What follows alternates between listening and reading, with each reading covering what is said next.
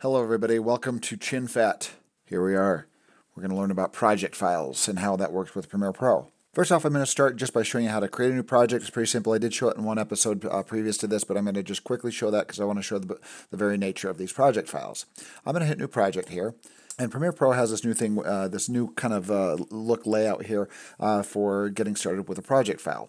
What they've got up here is they've got your project name. If you're starting a new project, you want to type in the project name, and then you also want to find a location for it. So, and what I'm going to recommend doing is putting the project file in the same location where you're going to have the media. Create a new folder for it. In fact, I can go into my Finder here on the Macintosh. Right now, I'm in my Finder. If you're on a PC, go into your Explorer window. Start a new Explorer window here, and then you can locate the hard drive or the location that you're going to be saving projects. I like to have external hard drives so it doesn't eat up all the space on my laptop or the computer that I'm working on. And I'm going to right click in here. I'm going to say new folder. Put a new folder, and I'm going to call this Family Home Video. Not a great project, very nice professional project here. But I'm going to go inside of that there, and there's nothing in here right now. So you probably want to have all your media. Usually when you're collecting media, you'll probably want to have all your media saved in the same location. So I'm going to go to a different location. I'm going to paste my media in this location. And like I said, anytime, if you download music, if you download audio files, you have a variety of different media that's going to be pertain to this project, I would recommend putting everything in this folder. And especially if you download, move those files over from the downloads folder into this folder location. That way, when you're finished, you take the project with you. That way, if you take this your hard drive somewhere else, you put it on a different machine, open it up, all your media is going to be there, and it's not going to be disconnected. So I'm going to name this Home Video, and I like to put the name project on it so it's easy to recognize this as a project file. And now I'm going to change locations here. I'm going to go to project location, and I'm going to hit, it has some recent locations that I've used, but I'm going to go to choose location, go to my hard drive, go to that new folder there, and I'm going to choose this location, and it's going to save that. And once again, I recommend putting video and other media inside their own folders, named like video or audio or whatever media you're doing, if you're organizing them by date, if you get more complex. I'm going to hit choose and choose that location. So two things I've got here is the name of the project and the location. Be very conscious of where you're saving those things so you can easily find your project files later on. Now with Premiere, they do have this new import option. I kind of don't like using that yet. I like really just kind of going through and finding the locations where I want to choose my media. And also, if you choose this automatic media import when you're creating your project here, it's going to create a timeline automatically for you and put all your media in it, which I don't like either. So, but I will go through that in a future episode. So right now I'm just going to go down and hit create. And one thing that we have over here on the side on import settings is it's got create new sequences. This will create a new sequence based on your media settings if you import media. So right now, since I didn't import any media, it did not create a timeline for me. I will have a future episode on importing media, but I'm going to quickly import media. I hit Command-I or Control-I on a PC, go to my hard drive, go to the location, and I can select this folder and hit import, and it will import my media. And there's my media right there. But like I said, right now we're not concentrating on importing, so I do want to talk about these project files. Now that I've imported media, one thing that's important to do is every now and then you want to hit Command-S or Control-S on a PC, and that's going to save your project. It will update your project file with any change that you made. If I didn't hit Command-S and my machine crashed and I opened this back up, my progress will have been lost and my media will no longer be there. So you want to make sure that you're updating your progress that you're editing every now and then. I just get used to hitting Command-S or Control-S like every 2 or 3 minutes just so I update my progress and save the project file. Now let's do a change here. If I create a timeline here, drag a clip into a timeline there, and now we have a timeline created. Let's grab my timeline out of here. Now we've got, let's rename my timeline. So I've done a few changes here, and we go look at my project file that I've saved right here.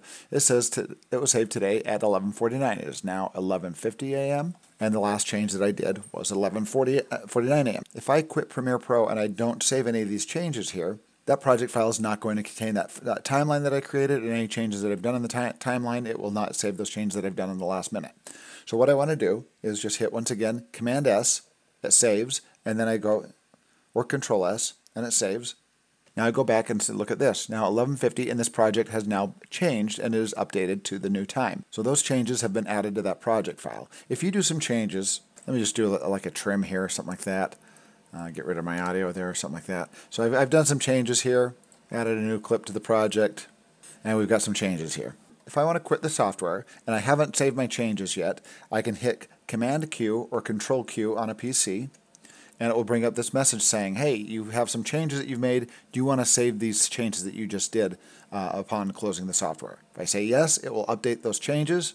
And now look, it's been saved at 11:51, so this is updated to the most recent changes that I've done. Now when you close this, you can just basically go to your Finder or your Explorer and double click on your project file, and it will open up that project. It'll automatically open up Premiere. And there we go, the same project that I left off on. When I closed it, I saved the changes, and everything is there now. Now a little bit about the nature of these project files. We've got the actual project file right here in my folder, and I've got the media right there. Be very aware that, let's look at this right here. Look how big this file is. It's 42 kilobits, which is really, really small. It's a very small project file. Basically, all this is a document telling the video what to do. Keep in mind that this video is not attached to this. I've got my video that's in here, and I've got my project file that's right there. This project file is simply telling this video footage what to do.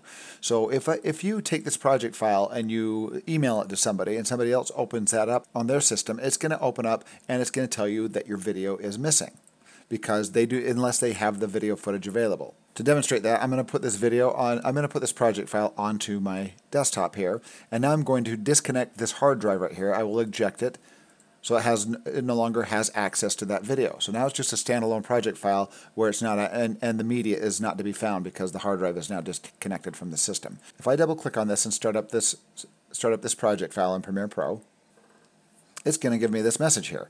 It's going to say, I don't know where the footage is that this file is connected to. Once again, the media does not get added to the project file. That small project file just tells the media what to do. It is separate from the media. So just keep that in mind, that these project files do not contain the media, and if you try to open it up again, it's going to tell you that your footage is not there if it can't find the footage. So you can search it. Right now I don't have it because it's not plugged in. It shows the last location where that was located.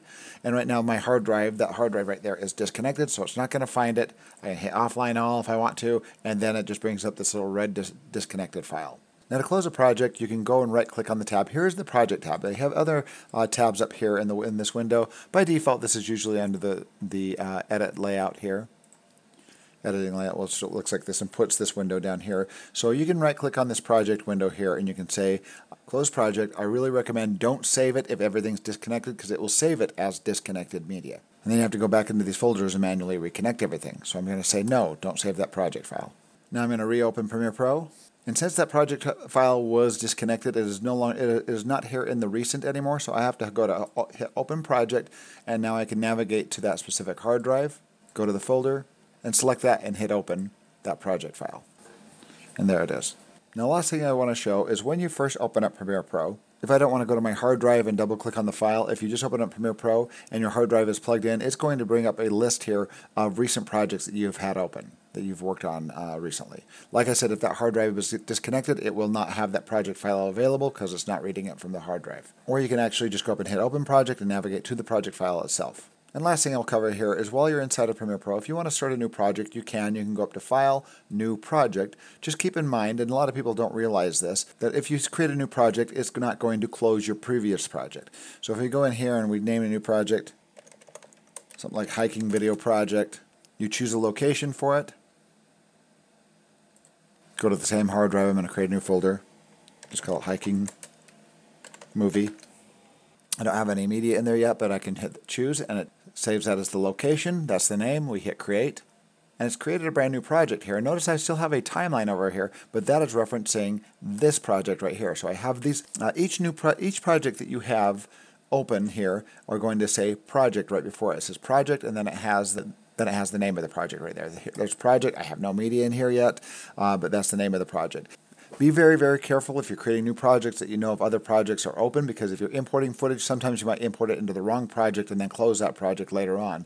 So just make sure that you're working on the right one. I like to have just one project open at a time unless it's in a special circumstance. So once again, I can right-click on this home video project here and close that project, and then go to my project Hiking Video and start my new project, and I don't have any other project files open. And if you want to make this window go full screen, you can do that by hitting tilde. It's the tilde, the squiggly key above the tab key on the left-hand side of the keyboard. And I can see all these tabs now here and see that there are no other project files open, just my Hiking Video project. Cool, well that's it for this episode. If you have any questions, please post them, and thanks for watching.